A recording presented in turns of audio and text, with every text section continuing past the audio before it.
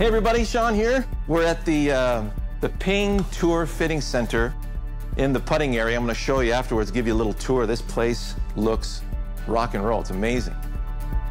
What you will see here in this little documentary is my experience at Ping headquarters in Phoenix, Arizona, starting with a putting fitting that took my stroke from a respectable 2 handicap status to a competitive +2 handicap.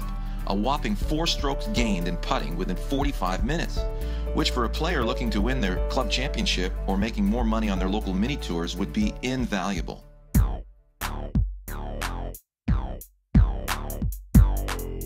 The Ping putting vault was nothing short of spectacular, and it is in my mind the coolest and most significant way of creating a legacy for a company. Wow, so those are Lee Westwood's putters right there. Very cool. So, you mentioned Tiger. Yes. Right here. Yes. His U.S. Amateur. All right. When I saw what was behind the scenes at Ping, I wanted to tell everyone what I saw. They have an amazing story.